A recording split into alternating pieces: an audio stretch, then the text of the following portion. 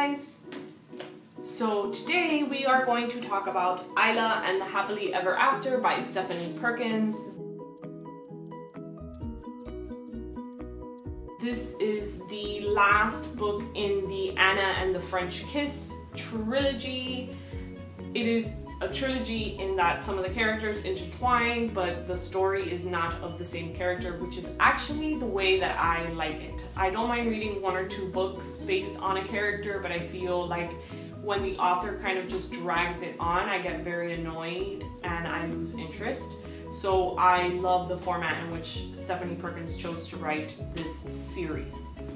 Isla and the Happily Ever After picks up with two characters that we have previously met in Anna and the French Kiss, Isla and Josh, and they, while I enjoyed them as characters, are not my favorite characters in this series. That honor goes to Lola and Cricket, who still have my heart.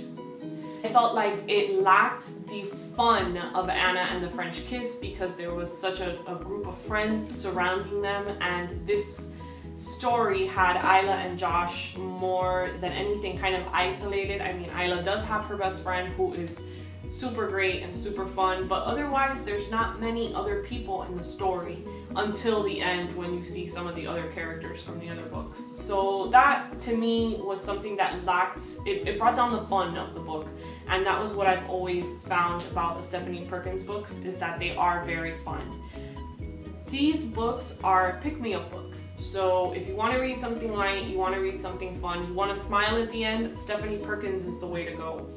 I think that overall this was a great story. It wasn't as fun as the other stories. It has a really fulfilling ending because it does tie it into some of the other books in the series, and that was really fun, but I felt like I kind of would have liked to have seen those characters a little more than just at the very end.